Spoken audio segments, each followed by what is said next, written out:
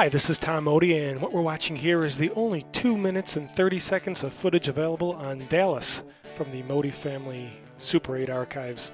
This would be mid-70s when we moved into the big house, and it's me and Abby in the backyard playing Nerf football.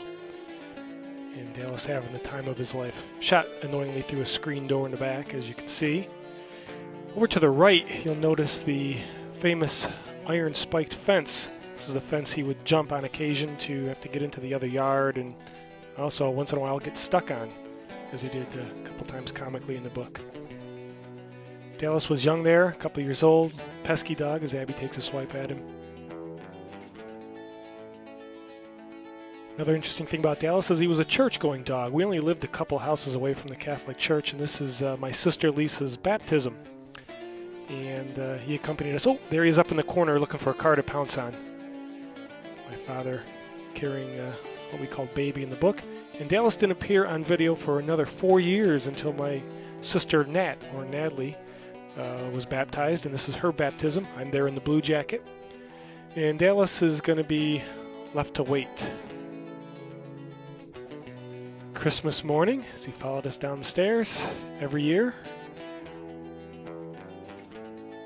And here is Gaines Park. A number of events in the book took place there.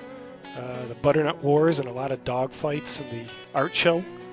And here Dallas is running into the middle of a football game, very similar to one that would have happened when he tackled Big Lou, infamously. This is not that particular day, though.